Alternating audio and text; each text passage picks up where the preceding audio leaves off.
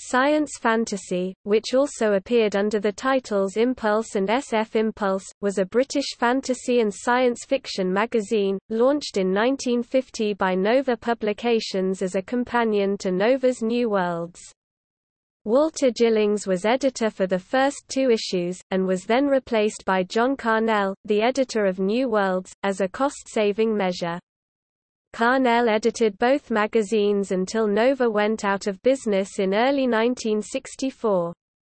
The titles were acquired by Roberts and Vinter, who hired Kirill Bonfilioli to edit Science Fantasy. Bonfilioli changed the title to Impulse in early 1966, but the new title led to confusion with the distributors and sales fell, though the magazine remained profitable.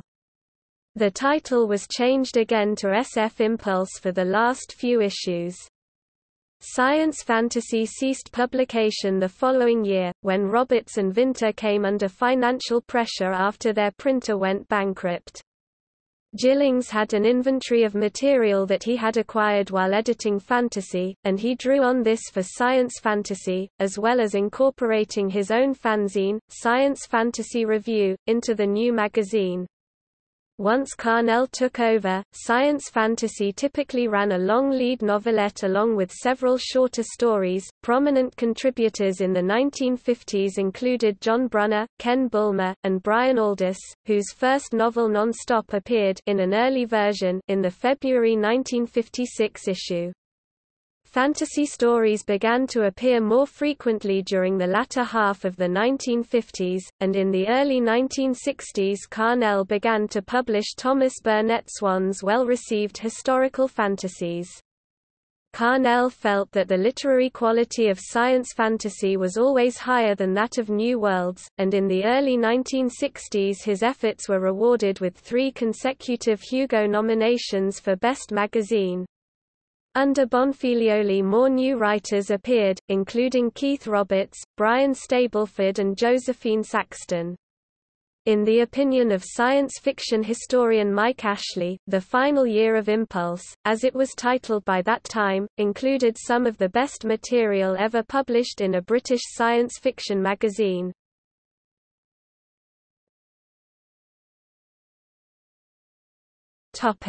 Publication history. Gillings and Carnell. In early 1946, British fan John Carnell launched a new science fiction magazine titled New Worlds, published by Pendulum Publications. The first issue appeared in July 1946 and failed to sell well. The second issue, in October of that year, sold better, but Pendulum went out of business before the end of 1947 with only one more issue released. A group of SF fans, including Carnell and Frank Cooper, decided to restart the magazine under their own control, and formed Nova Publications Limited. The 4th issue appeared in April 1949, at the same time that the first issue of New Worlds appeared. A separate British magazine called Fantasy was launched by Walter Gillings, a science fiction fan and a reporter by profession. Fantasy lasted for only 3 issues before dying in 1947, but Gillings had accumulated a substantial inventory of stories, enough to fill 9 issues.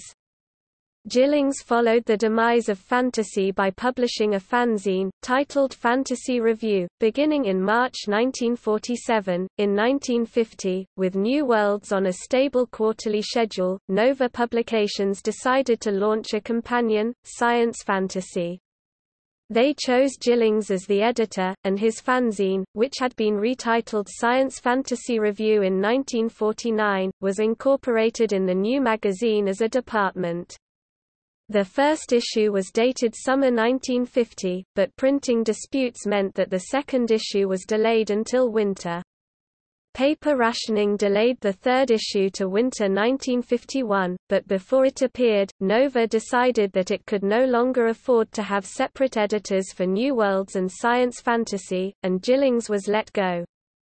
According to Carnell, there were also fundamental differences of opinion that led to the decision to replace him. After the spring 1953 issue, Nova Publications decided to switch printers, in order to cut costs and bring the cover price down from 2.10p to 1/6, 7.5p. The new printers, the Carlton Press, failed to keep to the agreed printing schedule, and produced poor quality work. There were also printers' strikes, and this disruption caused extended delays in the appearance of the seventh issue. While the dispute with the printers was going on, Carnell and Morris Goldsmith, a journalist acquaintance of Carnell's, put together a small conference of well-known science fiction authors, including Arthur C. Clarke and John Wyndham. Goldsmith covered the conference for Illustrated, a weekly magazine, and the article caught the attention of McLaren and Sons Limited, a technical trade publisher interested in launching a new SF magazine. Carnell turned down the offer because of his loyalty to Nova Publications, but subsequent discussions ultimately led to McLaren taking control of Nova Publications, with a commitment to produce New Worlds on a monthly basis and science fantasy on a bi-monthly schedule. McLaren's legal department was helpful in resolving the dispute with the Carlton Press, and the seventh issue of Science Fantasy finally appeared with a cover date of March 1954. In 1958, Nova decided to launch a British reprint of the American magazine Science Fiction Adventures, under the same title. The British Science Fiction Adventures lasted until May 1963, when it was felled by declining sales. New Worlds, Nova's flagship title, and Science Fantasy were also suffering from poor sales, with circulation estimated at about 5,000, though a switch from bi-monthly to a monthly schedule was also considered that year for Science Fantasy. In September, Nova decided to close down both remaining titles, and in preparation for the change, Carnell signed a contract in December 1963 to edit an original anthology series, New Writings in SF, for publisher Dennis Dobson. Readers' responses to news of the planned demise of the magazines included a letter from Michael Moorcock, published in the April 1964 New Worlds, asking how the British market would now be able to train writers to sell to the higher-paying US magazines. Roberts and Vinter. In early 1964, David Warburton of Roberts and Vinter, an established publisher, heard from the printer of Science Fantasy and New Worlds that the magazines were going to fold shortly. Warburton decided that having a respectable magazine would help him in getting good distribution for Roberts and Vinter's books. Science Fantasy and New Worlds both had distribution arrangements with the two main British newsagents of the time, John Menzies and W. H. Smith. Carnell did not want to continue to edit the magazines in addition to New Writings in SF, and recommended Moorcock to Warburton. Kirill Bonfilioli, an Oxford art dealer who was a friend of Brian Aldiss, also expressed an interest. Warburton gave Moorcock the choice of which magazine to edit. Moorcock chose New Worlds, and Bonfilioli became the new editor of Science Fantasy. Roberts and Vinter changed the format from digest to paperback, and the first issue under Bonfilioli's control was number 65, dated June to July 1964. The schedule was initially somewhat irregular, with each issue dated with 2 months even when 2 issues were only a month apart. For example, June to July 1964 was followed by July-August 1964. From March 1965 a regular monthly schedule was begun. Bonfilioli often bought material from writers without an established reputation. He did not make any special effort to acquire stories from well-known names. He was known for writing long and helpful rejection letters to newcomers, but he also had a reputation for laziness, and much of the day-to-day editorial work was done by assistants, first James Parkhill Rathbone, and then Keith Roberts. Bonfilioli disliked the title of the magazine, feeling that it promised the worst of both worlds. He proposed Caliban as the new title, but the publisher dissuaded him. He settled on Impulse instead, and the magazine appeared under the new title starting with the March 1966 issue. The paperback format was unchanged, but the volume numeration was restarted at Volume 1 No. 1, to sever all connections with science fantasy, in the words of SF historian Mike Ashley.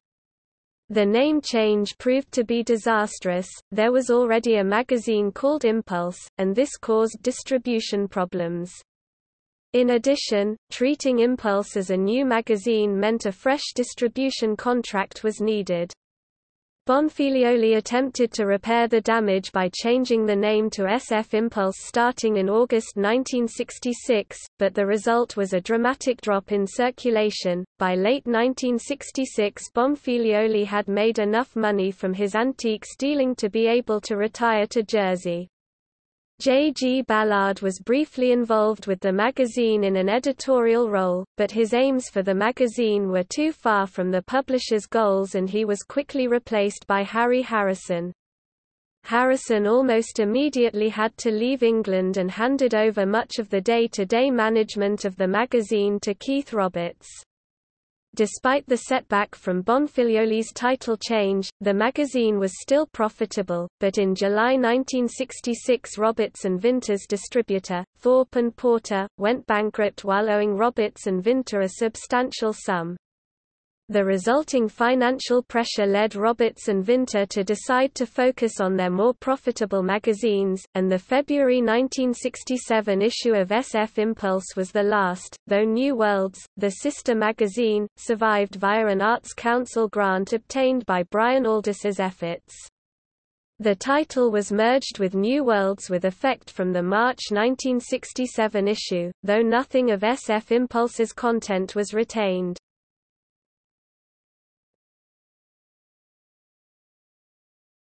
Topic: Contents and reception.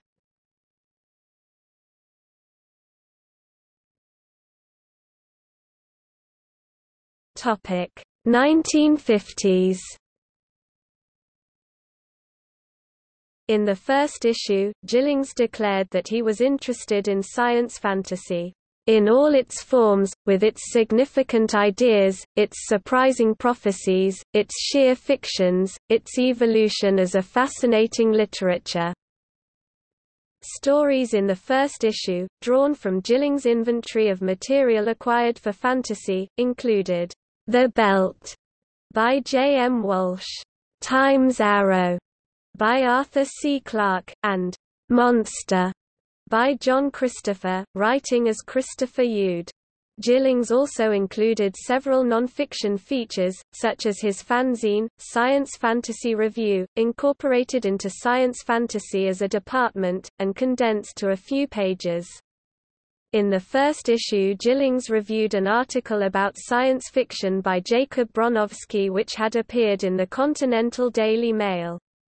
There were also 3 book review columns, 2 by Gillings, writing under pseudonyms, and 1 by John Aiken, the son of poet Conrad Aiken. When Carnell took over, he planned to distinguish science fantasy from its sister magazine, New Worlds, by adding more fantasy, while printing nothing but SF in New Worlds, though it took some time for the 2 magazines to develop separate personalities.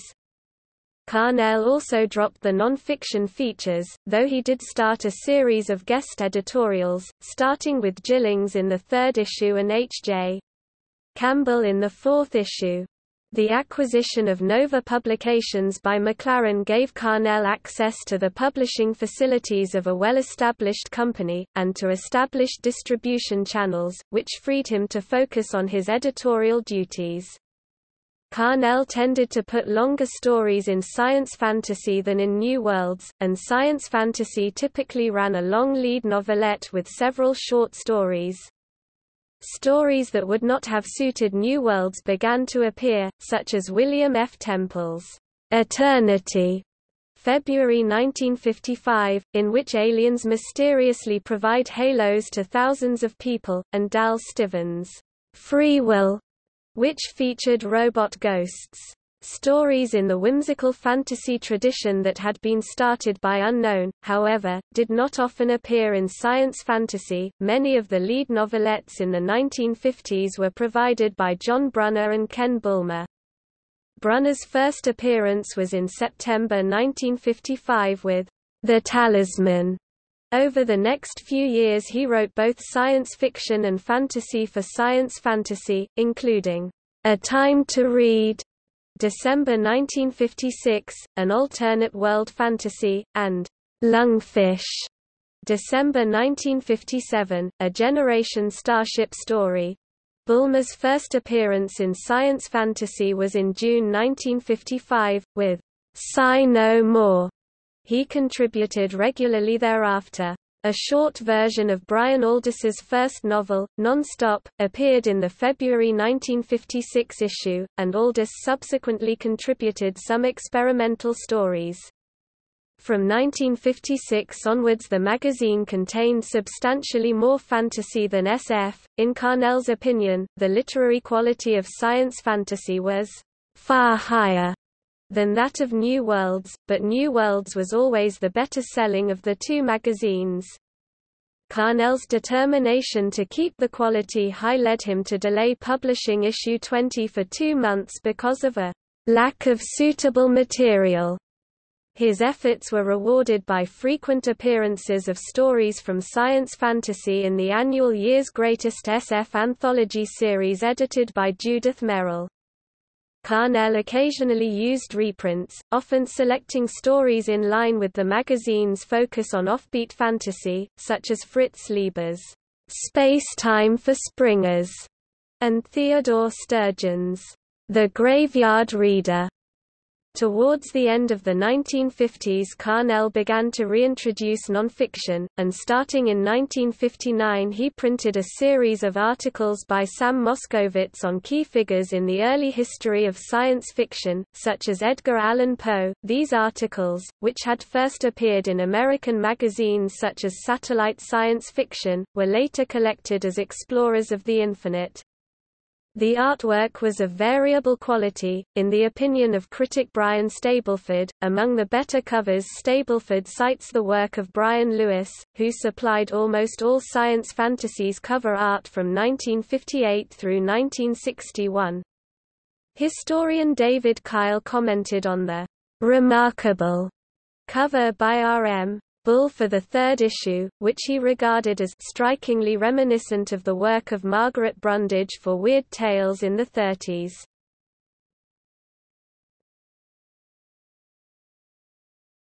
Topic: 1960s. In the early 1960s, Thomas Burnett Swan became strongly associated with science fantasy. He had published a couple of genre short stories before beginning to sell to Carnell with The Dryad Tree in the August 1960 issue. Swan's speciality was historical fantasy, and Where is the Bird of Fire, his retelling of the Romulus and Remus myth, which was serialized in Science Fantasy in 1962, received more praise than any other novelette in recent years. According to Carnell, Swan was one of the three mainstays of science fantasy in the early 1960s, the others were Michael Moorcock and J. G. Ballard. Ballard's first story in science fantasy was Prima Belladonna, which appeared in the December 1956 issue. His work over the next few years was ideally suited to science fantasy and he became a regular contributor. He published some conventional stories in the British magazines, but over the next few years Ballard's more traditional science fiction material appeared mostly in the American market, with science fantasy and New Worlds reserved for more experimental material that was a harbinger of new wave science fiction. Moorcock's Elric of Melniboné series, about a sword and sorcery anti-hero, began with The Dreaming City in the June 1961 Science Fantasy, and Moorcock appeared frequently thereafter. He had either a story or an essay, and sometimes both, in all but 4 of the remaining issues edited by Carnell. Terry Pratchett's first story, The Hades Business appeared in the August 1963 issue. Ashley regards the early 1960s as one of the high points of the magazine. It was nominated for the Hugo Award for each of the last 3 years in which Carnell edited it, from 1962 to 1964, but it never won. When Kirill Bonfiglioli took over in 1964, he complained in his first editorial that he had just read through 250,000 words of Mus manuscript, and half of it was so bad it made me blush. He asked Brian Aldiss to help. The only unsold stories Aldiss had were from his early days, written before I got the hang of things. But Bonfiglioli told Aldiss, "They can't possibly be worse than the rubbish that's being submitted." Aldiss provided 4 stories for the first 2 issues, under his own name and 2 pseudonyms, Jael Kraken and John Runciman. Bonfiglioli's 3rd issue included Keith Roberts' first 2 stories, Escapism, a time travel tale, and Anita, the first in a series about a witch. Roberts became a frequent contributor both under his own name and as Alistair Bevan, and also provided the artwork for several covers. The Day of the Minotaur, another historical fantasy by Thomas Burnett Swan, began serialization in the same issue under the title The Blue Monkeys. Swan's novel The Weirwoods was also serialized in the magazine, with no change of title. Other new writers that began to appear under Bonfiglioli's editorship included Josephine Saxton and Brian Stableford. Bonfiglioli's focus on stories that he liked personally, rather than on a specific editorial policy, led author Christopher Priest to describe science fantasy under Bonfiglioli's editorship as a literate and charmingly eccentric magazine, with an atmosphere all its own. At the World Science Fiction Convention in 1965, held in London, Bonfiglioli persuaded several well-known writers to appear in an all-star issue with specially written stories round the theme of sacrifice. The issue in question was the first one under the new title of Impulse. In March 1966, it included fiction by James Blish, Brian Aldiss, Harry Harrison, J.G. Ballard, Poul Anderson, Jack Vance, and Keith Roberts, who contributed The Signaller, the first story in his Pavane sequence. The second issue was also high quality, with another Pavane story and a short story by John Brunner from his Traveller in Black series. Subsequent issues did not sustain this high level, but overall, in Ashley's opinion, the 12 issues of Impulse contained some of the best SF and fantasy ever published in British magazines.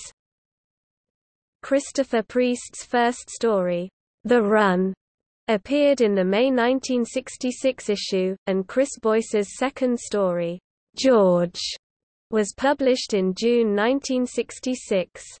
2 novels were serialized in Impulse, both well received, Harry Harrison's Make Room, later made into the movie Soylent Green, and Moorcock's The Ice Schooner. Other notable stories listed by Ashley include Thomas Disch's The Roaches and The Number You Have Just Reached, and Aldiss's The Eyes of the Blind King. Stableford also praises the covers for the last few issues, which were mostly done by Keith Roberts in a semi-abstract style unlike conventional genre art. Bibliographic details. The editorial succession at Science Fantasy was as follows: Walter Gillings, Summer 1950, Winter 1950. John Carnell, Winter 1951–1952, April 1964. Kirill Bonfiglioli, June–July 1964 to September 1966. Harry Harrison and Keith Roberts, October 1966 to February 1967. The publisher was Nova Publications until April 1964, and Roberts and Vinter Limited thereafter. Science Fantasy was digest-sized for its first 2 issues. The size increased to a large digest for the next 4 issues, but with issue 7 it returned to a small digest again, and remained in that format until the June to July 1964 issue, which was issued in paperback format. The remaining issues, including all those under the Impulse title, were published as paperbacks. It initially was priced at $2, the price was cut to 1/6 for the 3rd issue, but returned to $2, with the 7th issue. With issue 11, December 1954, the price returned to $2, and it rose to 2/6 with issue 46 and to $3, with issue 61. When the format changed to paperback with issue 65, the price dropped again to 2/6, and remained there until the title change to Impulse. All the 12 Impulse issues were priced at 3/6. The page count began at 96, and rose to 128 with issue 7. Issues 36 through 63 were 112 pages, and the final digest-sized issue was 124 pages. The paperback issues were 128 pages under the Science Fantasy title, and 160 pages for the Impulse issues. Volume numbering began with 2 volumes of 3 issues, but the second volume began with Volume 2, Number 4 instead of restarting the issue number at 1 as would usually be done. From issue 7 the volume number was dropped completely. The schedule was initially quite irregular, with the first 2 issues, in summer and winter 1950, followed almost a year later by a winter 1951-52 issue. Spring and autumn 1952 were followed by spring 1953 and then another long delay to the 7th issue which was dated 1954, without a month or season given. The schedule became more regular thereafter, with May 1954 inaugurating a bi-monthly schedule that lasted till November 1955, except that September 1954 was followed by a December issue, and June 1955 was followed by September. After February, May and August 1955, the December 1956 issue began a regular bi-monthly sequence that was marred only by the appearance of a November 1959 issue between the August and December issues. After the switch to paperback, the sequence ran as follows: June to July 1964, July-August 1964, September to October 1964, December 1964 to January 1965, January to February 1965, and then monthly from March 1965 to the end. There have been no anthologies drawn solely from the pages of Science Fantasy, but Weird Shadows from Beyond, edited by John Carnell, and published by Corgi Books in 1965, drew 8 of its 10 stories from the magazine. In 2013, a 371-page volume written by John Boston and curated by Damian Broderick, titled Strange Highways, Reading Science Fantasy, 1950–1967 was published by Borgo, Wildside in the U.S. It discusses, sometimes in detail, every issue, story, writer, cover, and even advertisement of the magazine.